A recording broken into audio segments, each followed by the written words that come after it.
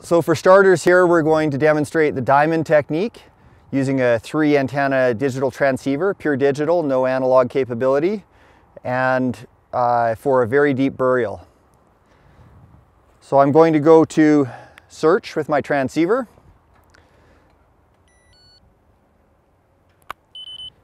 And I'm going to come in and initially determine with a fine search that we have a fairly deep burial here. The lowest number I'm getting is about 7 meters.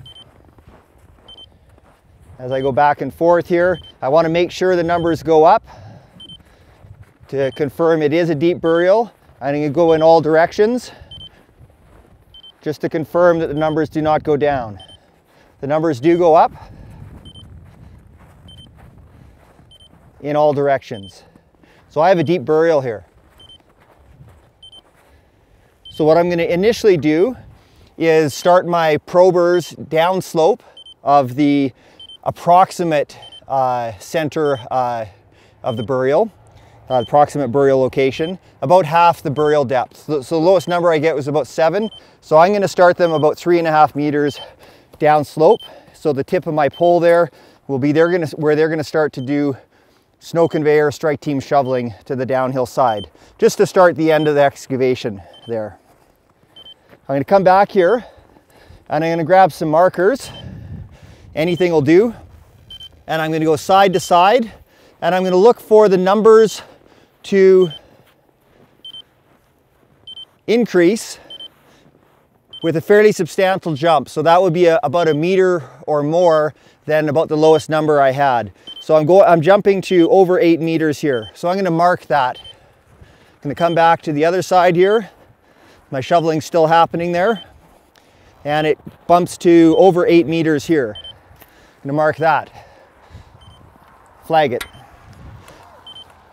Now I'm going to come back here and go the other direction to get the other 2 points of the diamond. 7.5, jump to 8.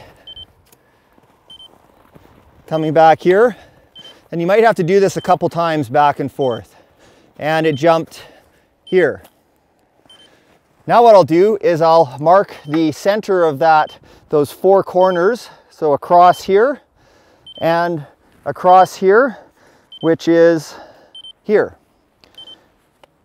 So I'm going to move my shovelers now to the other side, and they're going to start shoveling about half the burial depth, so about 3.5 meters on this side here, shoveling back through my lowest distance indication, the center of my diamond. And I'll mark the sides of it for them because I'm going to lose my center mark as they shovel through here, so that they go no more than 1.5 or 2 meters wide total distance. And now they're going to use snow conveyor strike team shoveling all the way through here. And as we get down every single meter of digging, we'll do another fine search in the bottom of the excavation corridor. And that's going to guide us a little bit to one side or the other if we need to make sure that we're not digging down in the wrong location. Once we get within probe striking distance, so within 3 meters, hopefully you have at least a 3 meter long probe, we're going to get a probe strike. And now once we get a probe strike, we leave the probe in, and we're going to now move our strike team conveyor snow conveyor team to the probe strike, and they're going to carry on shoveling down and connect in with our initial excavation.